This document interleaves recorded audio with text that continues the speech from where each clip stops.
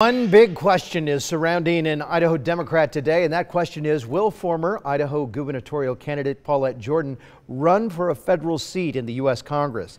Today, our Morgan Romero spoke with Jordan about an upcoming Women's March this Saturday at the State House. That march is 10 a.m.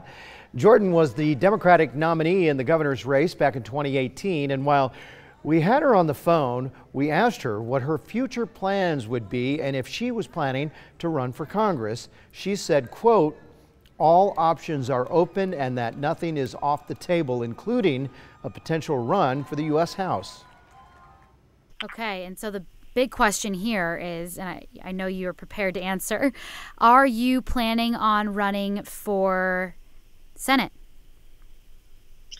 That's always a good question, Morgan.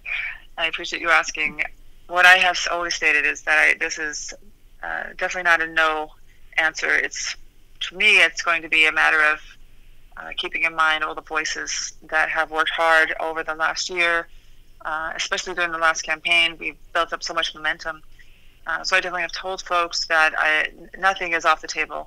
Everything, as far as options go, are open. So as far as the march goes, that we've been focused on this event, and then after the march we'll see what we decide to do next.